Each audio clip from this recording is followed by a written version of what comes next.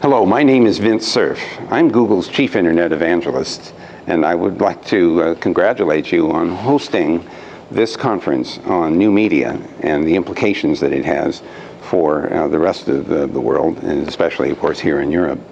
The European Parliament will have an important role to play in how the Internet continues to evolve. It's an open system today. It has been largely unregulated. It enables what we call permissionless innovation.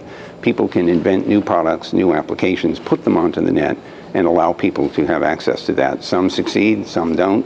Some are wildly successful, and many of them have been important GDP enhancers.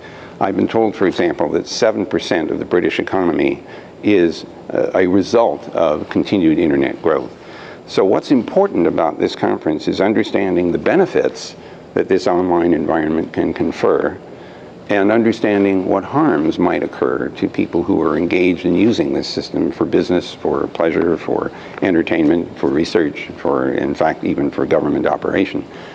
While we contemplate all the values of this new media environment, we also have to pay attention to the potential hazards that it introduces.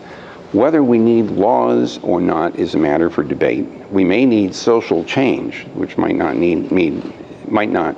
require laws, but it might require people to conclude to behave differently in this environment than they do today. Understanding the diversity of the issues arising and appreciating the light touch which has allowed the Internet to succeed so far, I think are important elements in concluding how to move forward. So I congratulate you on organizing this conference, and I look forward to the results of your debate.